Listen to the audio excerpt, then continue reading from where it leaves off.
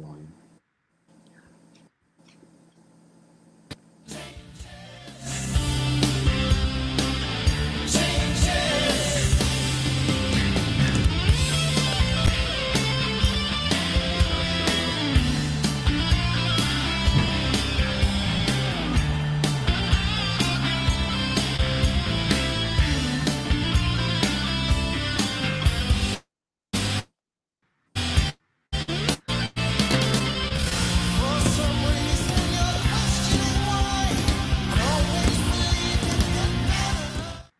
Okay, so take two.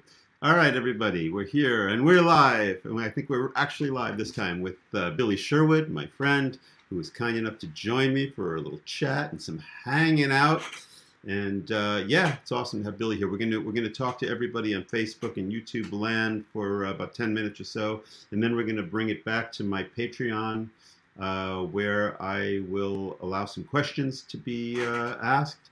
And yeah, so definitely check out the Patreon. The link will be in front of you, so you can join us for the whole chat and have your chance to ask questions. So welcome, Billy. Hey, man. Thanks for having me, man. This is an amazing thing to be able to do. I really appreciate it, man. We all learned a little bit about the technology to do these kind of hangs and everything in the lockdown period. Correct. Yeah. So we started doing a lot of streaming and started this Patreon thing, and it's been a lot of fun. And it's been actually really cool connecting with friends, music makers. Like, it's been awesome. So great to have you here, man. Right on. Well, I'm happy to be here. Thanks for having me. Yeah. So I guess we can start off by allowing you to fill us in on what's going on. I know that you've been really busy with all your various projects, and I'm sure everybody watching this knows who you are, but I'll just say that Billy is an awesome producer. We've worked a whole lot together on a lot of albums that he's produced, and multi-instrumentalist, an awesome singer, and maybe a lot of you know your work with Yes.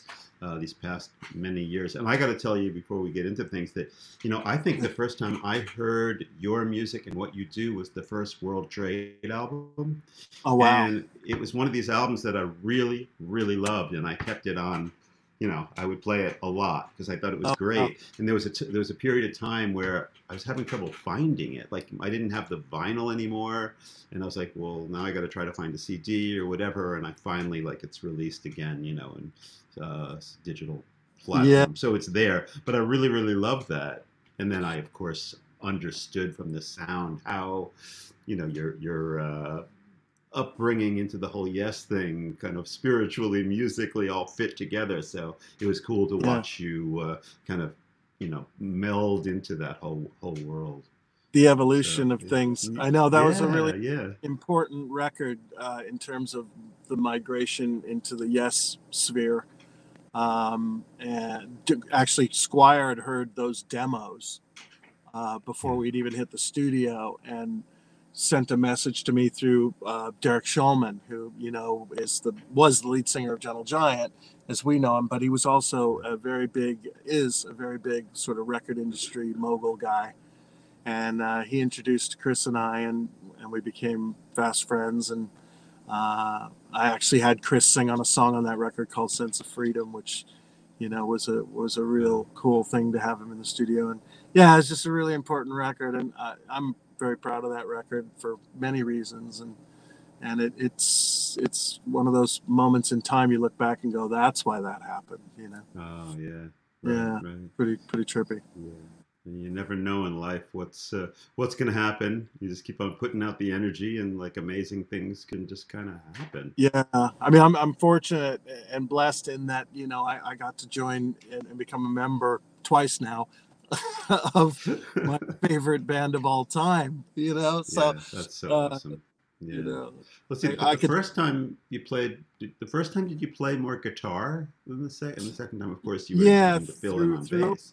Through Open Your Eyes and the Ladder, I was basically the rhythm guitar player. I played some leads on the stuff that Steve wasn't really interested in playing on, the Raven era stuff. And so I got to spread my wings a little in that regard and play some solos. But you know, I was there to serve the band and just do the best I could to inject some energy into it and propel it forward at a Yeah. at an interesting time, because I had just finished actually producing Keys to Ascension 2. And just as I was mixing that record, Rick Wakeman quit the band again. Oh no. And so Yeah. they were kind of disjointed and fracturing and splitting up again. And, Right. you know, I looked at Chris sitting in my studio, and I said, you know, I've known you guys a long time. I can't just sit here and watch this thing end. So let's take the initiative and see what we can do. And it worked out. But yeah, playing guitar through those 4 or 5 years, whatever it was. But I never in a million years imagined playing bass with Yes, you know, and replacing Chris, because we all thought Chris was going to outlive us all. You know, he was Right. He just just that seemed kind like of he was guy. like a tank, you know, like a solid. Yeah. So it was Yeah. a big shock and a very moving, emotional part of life there. But, Of course. you know, when he asked me to do it, there was no way I was going to say no. That's for sure. Yeah. And, Right. Of course. The music it's means so much it's to you. hard to fathom now. It's I've been doing it for 6 years now. You know, it seems like I just started yesterday doing that, but it's been quite a long time now, you know, and life has moved on. Yeah. Pretty much. It must be awesome to play, to put yourself in the headspace of those Chris Squire bass lines, because he was There's so unique. Not only the quality of his sound, but also his choices of notes. He wasn't the kind of bass player that just played. He always moving and playing his own little melodies that happened to include one of the notes within the chord. And it was just a great. I love that. It's so influential to me, but to, you know. Yeah, I mean, I tell the story that, you know, in the earlier bands I was in, they would always just, you know, if they were playing in G, they'd get irritated with me and say, "Can't you just play a freaking G?" Right. Yeah, And I yeah, would totally. say, well, but Chris wouldn't do that. And he did Right. it pretty Yeah. successfully. So why don't we try this? Yeah, You know? right. Like, what But about the yeah, root? it's funny, and I think you'll relate to this on a keyword level. But for me, Chris, the composition is what makes him who he was. As, for instance, Keith Emerson's voicings and his choice of notes Right. made Yeah, Keith stand out in his way amongst other for great sure. keyboard players. And, Yes, yes, you know, there are absolutely. those guys who are just thinking about the chords in such a unique Yes, way, and you're it's right. really You're right. it's an honor to play all that stuff. And there's certain moments on stage that just hit me, and you know, I can't help but get these waves of emotion because they're just tied into these Oh, amazing bass parts, you know. yeah, yeah. I remember when Dream Theater went on tour with Yes. We did like a summer, I think it was, and we just, you know, went to all Right. these different venues, and we were Yeah. playing first, and then Yes, we'd close the show. And when we were done, every night I would go out to the audience because I had to listen to it because they were playing all of Close to the Edge, and Close to Yeah. the Edge was like my favorite album of all time. You know, like I would Yeah. listen to it every night after the show to sit there and go, "Wow, this is so Yeah. cool." And then, you know, the other thing for me is, like, I mean, I've known these guys for a long time now. Yeah.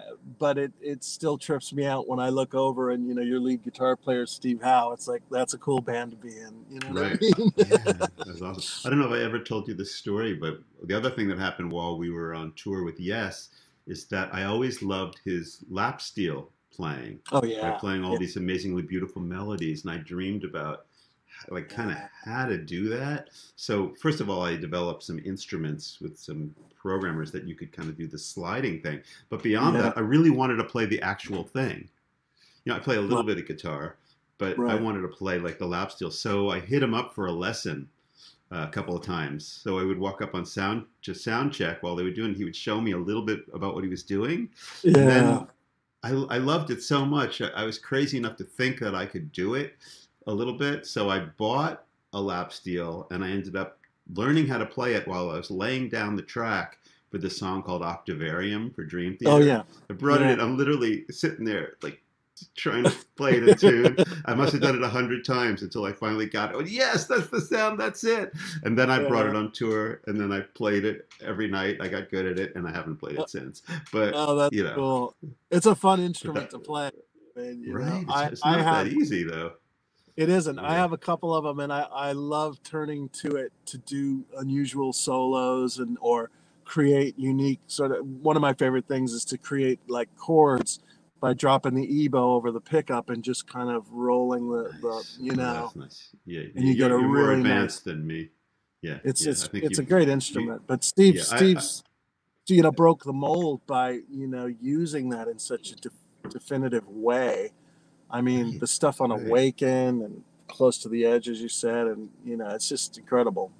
Just Yeah. incredible stuff. What was interesting to me about that, the way he played that, was that he had this particular sound on the guitar that everybody knows is the Steve Howe unique kind of sound. But then when he played the lap steel, it was almost like a different musical beast coming in, if you will, because he Yeah, could play yeah, these luscious, soaring, smooth melodies, which was not so much what he was doing on the guitar. He played amazing things. It was all classic and means so much to all of us. But when he yeah. expressed a melody on the lap steel, it was like the sky is opening up, and everybody should start to pray or something, because it's just so those moments.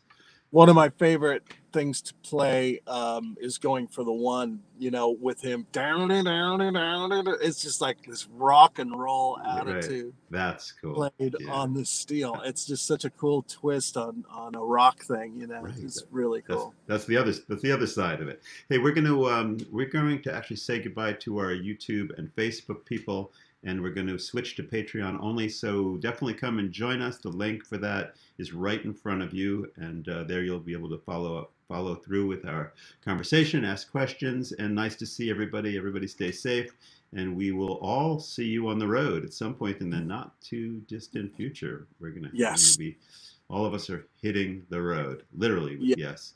But okay, so